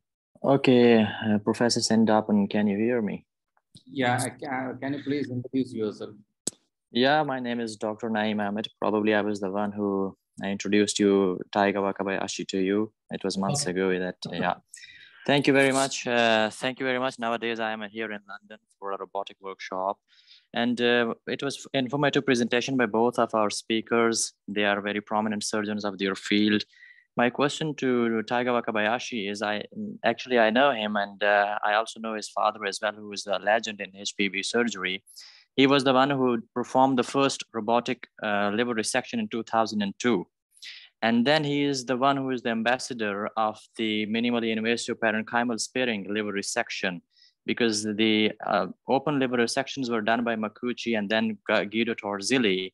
But Professor Wakabayashi actually revolutionized the parenchymal sparing minimally invasive liver surgery. So my question to TAIGA WAKABAYASHI is, as the AGO hospital where he works is an advanced hospital where they introduce all the softwares, as Professor Rao said, that they do the colors and all, they make just like an atlas. And their people are far more advanced. So for them, they can do the intricate dissections, but for those who are still in the budding stages in the minimal invasive surgery, so how what are your indications or the criteria for ICG negative or ICG positive liver resections in terms of tumor? Because you said that ICG positive, this is what I heard, that it has also the flaws that the ICG can scatter sideways, and it can also confound the resection margins. Then if it can confound the resection margins, then why we have to go for this intricate technique where it is not technically possible for many of the surgeons? So why then are you going for the ICG positive if ICG negative is much more safer than it? Very good question.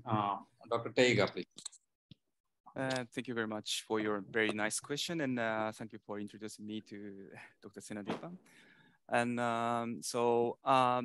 very nice question. So for the moment, our principle is to perform Grisonian approach even for so in any case, and for HCC, hepatocellular carcinoma, there are evidence to perform anatomic resection, but not for colorectal mets or some metastasis. But we consistently perform anatomic resection even for these kind of mets.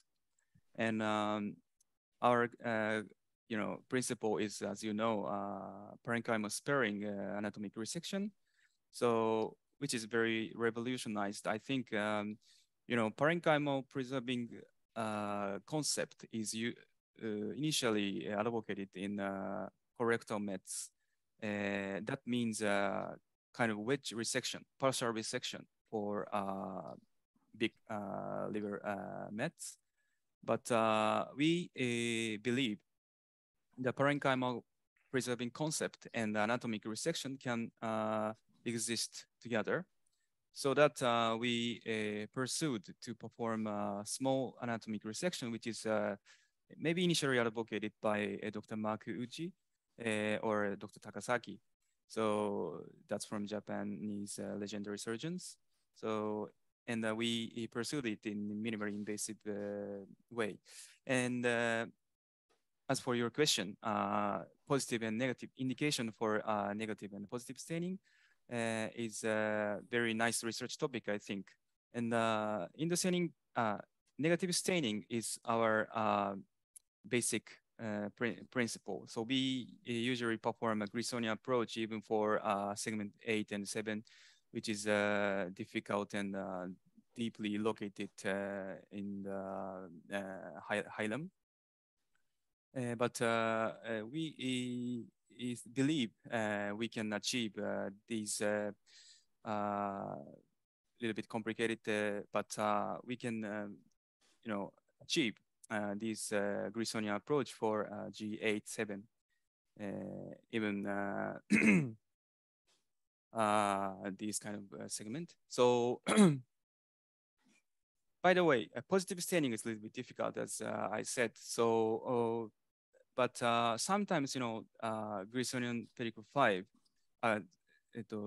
tumor located in segment 8, we have to find G8 from the forest, among the forest of G5 in front of G8. So in such case, maybe we have to switch our mind to do a positive staining. I mean, segment 8 or sometimes segment 7. So this posterior superior segment positive staining can be done selectively.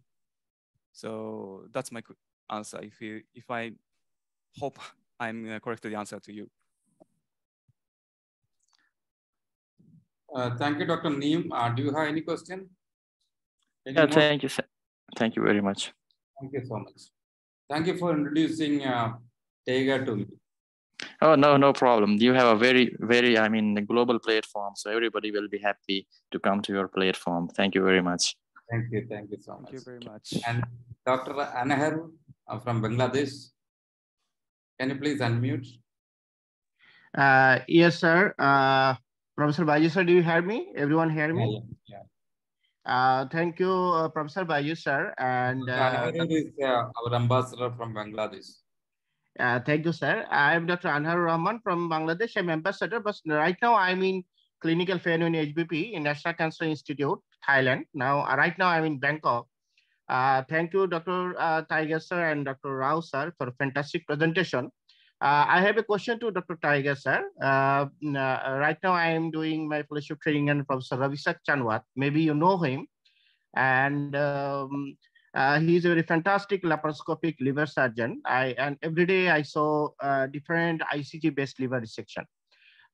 Sir, my question is that in CI for liver resection, in your AGU, in your university hospital, what you follow in liver resection? We know before liver resection, preoperative planning, we do some planning for the patient.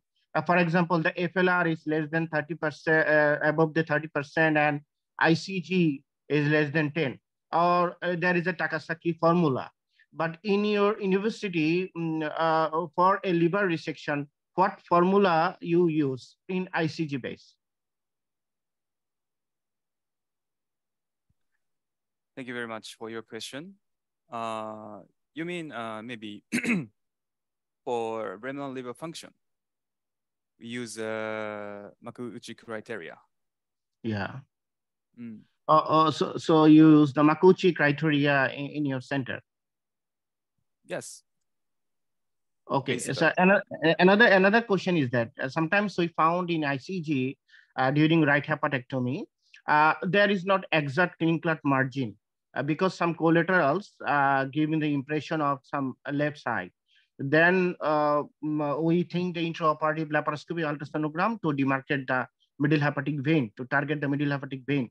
So in your case, in Japan, in your center, so every time you confirm, every time you depend on ICG navigation, or you routinely use intraoperative ultrasonogram? Yeah, thank you. We routinely use ultrasound to know the intrahepatic structures. And yes, but using a negative staining approach, we rarely encounter the contamination from the adjacent segments. So maybe that's because we routinely perform a Grisonian approach. So we don't do such a individual dissection from the liver hilum. So maybe using a to avoid this kind of contamination of the ICG emission, I think. Okay, thank you, sir. Dr. Pankaj, can you please unmute? Dr. Pankaj.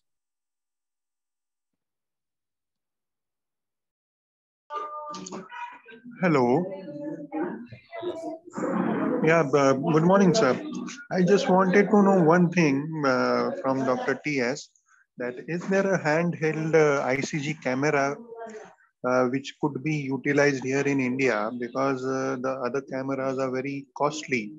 So if you are working in some rural area or in a setup which is having very poor patients, can this be utilized for them? Do you have any idea about it? Yeah. What I would suggest is it's not necessary to do minimally invasive surgery in every part of the country.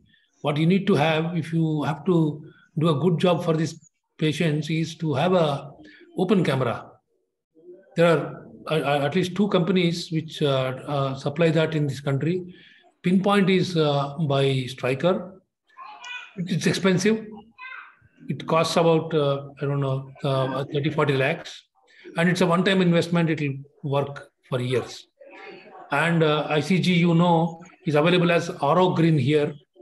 The vial costs 1,800 rupees. And if you are a high volume center, in our place, it costs 300 rupees per patient, because we use it for 6-7 patients on the same day. So you have another camera which is made in India. I'm not able to recollect the name, but I can pass it on to you. I'll type my number here. Yes. It's much cheaper, and it's not as good, but good enough for all the sentinel node biopsies and the basic perfusion studies. Yes. Yes. Thank you very much, sir. It doesn't have the overlay mode, but I think it works. Yeah. Thank you, Dr. Pankaj. Dr. Hanan from Saudi Arabia. Just now only I added him to Senadim Education Foundation group. You have been added to the main group, Dr. Hanan. Yes, hi. Thank you for giving me this opportunity to ask question. I tried my best to catch as much as I can. I'm in the middle of my clinic, but it was very interesting topic. I'm a hepatobiliary surgeon, multi-organ transplant, and this subject is not widely adopted here. However, we are gaining experience. I was wondering if you have experience with other liver mets, like neuroendocrine mets. Do you deal with other tumors other than colorectal or SCG? So if you have any experience with other liver mets.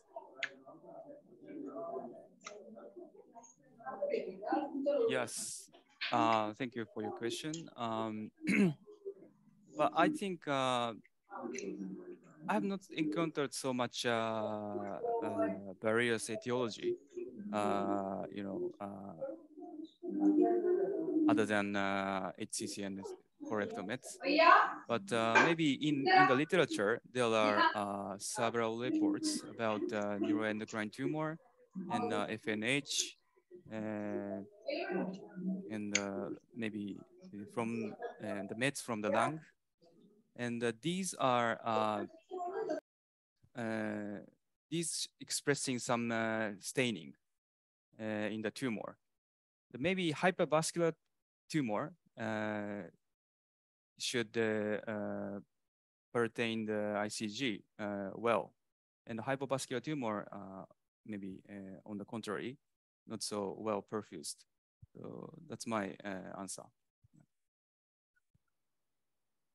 Thank you, Dr. Hannan. Dr. T.S. Rao, there are a lot of questions for you in the chat box. For you, I'll be reading one by one. Yeah, correct. Yeah. Which 3D reconstruction do you use for liver before surgery, I suppose? Software. Yeah. Talking about which software you are using. Which 3D software do you use for reconstruction of the liver when you do the simulation? For me? Yeah, for you. The Zio station, do you know? Maybe from Japanese company. I used to use Fuji, Synapse Vincent from Fuji, but now in this hospital we use Zio station. That's the name of the company, the name of the software, I think. Yeah. It's not available elsewhere, probably. Is it not? I think so. Yeah. And some Asian countries, actually, I visited Chiang Memorial Hospital, Taiwan, almost 16 years back. They were using the same technique years back. So Chiang Memorial Hospital, Taiwan. Actually, I saw it for the first time there only, 16 years back. Yeah, it is available in other countries also. Probably we may not be chasing it. I know. There is a question from Al Taher. He asks about ureteric visualization. Yeah, I think he has typed a long message. Right now, ureteric visualization truly is cannot be done by ICG given systemically. You have to catheterize the ureter and inject into the ureter, which is an invasive procedure with a failure rate. And sometimes there can be ureteric trauma also, significant trauma also. So it's not the best of the things that you can do. But there are lots of dyes in development. They are not named as yet, and they are not FDA cleared because of their toxicity to human beings. They are in the on the bench. They have not come to the bedside. So there are dyes being developed. There is a dye called Icg 500 something. You can type fluorescence of ureter. It comes in. It's almost nearing FDA approval. So the other important thing that is coming up big is the NIR2. What we are working with is near infrared 1 range, that is 700 to 900 nanometers. So the NIR2 is something that is coming up strong because the signal to noise ratio is much wider. So the range is 1000 to 1700. That is when you can actually visualize much deeper structures. The visualization now is 0.5 to 1 centimeter deep. So if you have NIR2 capturing camera systems, which are once again being developed. So once that happens, I think each one of us should be using Icg navigation. Everything will become much more clearer, and from a distance you can see these structures lighting up. So there are dyes that are being developed. There are a flurry of dyes. That's what it's said. flurry of dice that are going to flood the market. So before that, I think the youngsters should learn to use what is already available. And then what I would want to ask TAIGA is, are you missing the overlay mode in the robotic? And are you missing the CUSA also in the robotic? Yes. I think this is a very nice, important point. So maybe overlay mode can be hopefully achieved in near future. But I think CUSA in the robotic setting is a little bit difficult for the moment. I heard about that. So yeah, so we maybe switch to the crash clamping method for the moment and in future, but we don't know yet. Yeah. So the best machine for your Icg navigation would be a robo with overlay mode and a wristed CUSA, is it not? Yeah, but yes. Overlay mode, sure. Yeah. Yeah. So, CUSA, you are skeptical about CUSA being developed with a wristed arm. Yes. Yes. Mm-hmm. Baiju sir, yes. How do I get these recordings is something that is being asked. Baiju, I already told you. It will be available in the YouTube channel of Sayanadam Education Foundation. Either you can see it tomorrow or day after tomorrow, it will be uploaded. Or for the other webinar videos, you can just subscribe the Sayanadam Education Foundation YouTube channel, and that will automatically come to your mobile. So you can watch at any time. So it is free for watching. So you can subscribe to the YouTube channel of Sayanadam Education Foundation. There is another question, Baiju. I think it's for me. When do you inject Icg to visualize thoracic duct? You anesthetize the patient. Patient is in supine position. Get the ultrasound and localize the lymph node. There will always be a lymph node, irrespective of whether you are both barefooted or otherwise. So inject 1 cc.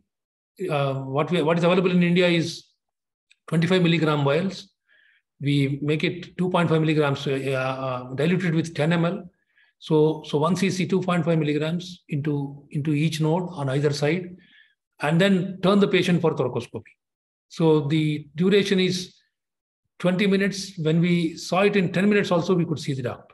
So in 10 minutes, you see the duct. Yeah, there was a question by Dr. Dattaram regarding Icg usage for thoracic duct in injuries. He is asking about trauma and about post-operative injuries. See, what is done, we have done about 5 or 6 patients. 2 of them were operated elsewhere, rest were our patients. We inject into the node and go back in. Patient must have been thoracoscopied already. 1 10 mm port and 2 5 mm, and then push in a gauze piece and push this stomach conduit away.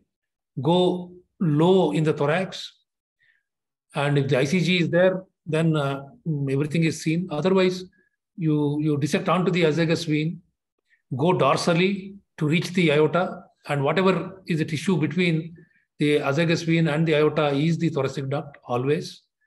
If the Icg is there, then you be guided by the Icg.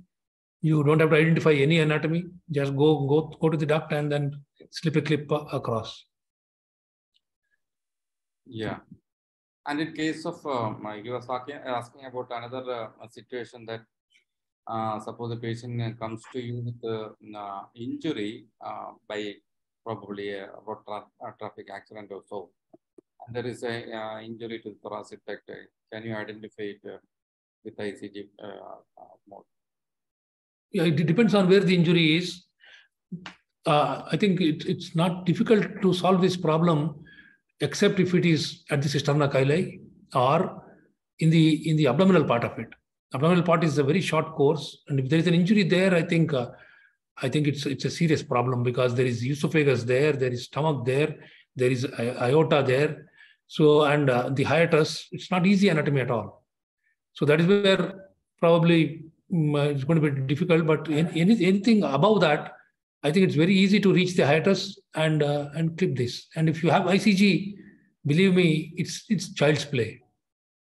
It's actually child's play. It's one of the easiest procedures.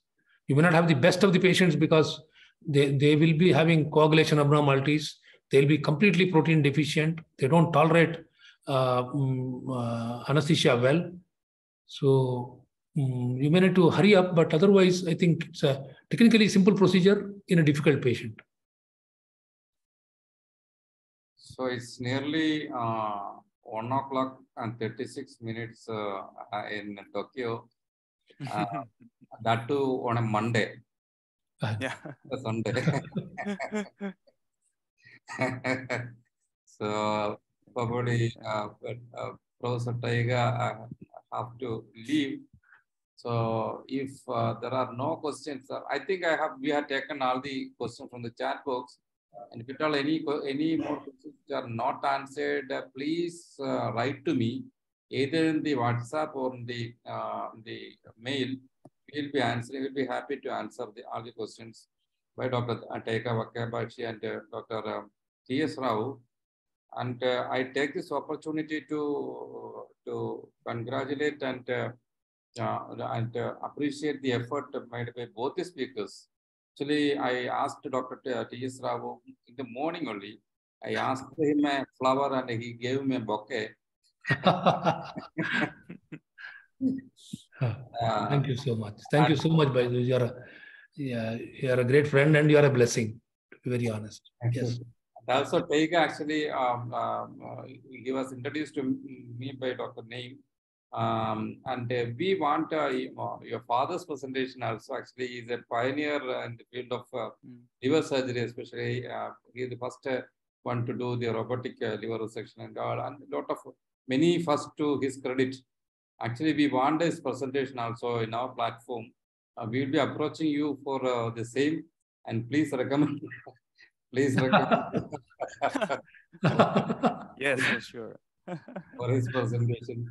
And thank you all the ambassadors of Icg Navigation. We have 45 ambassadors in 45 countries. And thank you all the ambassadors for logging in from different parts of the world, though it's different time zones. And thank you all the delegates from different parts of the world for joining. If any further queries are there, please write to me.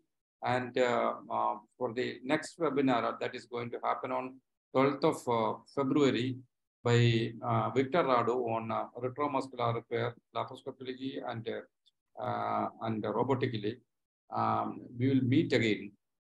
Till then, we like to say bye. So though we wanted to discuss again and again. Thank you very much, Baiju. It's always a pleasure being on this platform. Something that is very special, to be very honest. At the risk of repetition, I think I truly admire your work and what you have done for the scientific community. Thank you, TAIGA. Wonderful seeing you on this platform. Hope to meet you, thank you very much personally sometime. Thank you. And all the listeners, thank you very much for a patient hearing. TAIGA, do you have anything to say?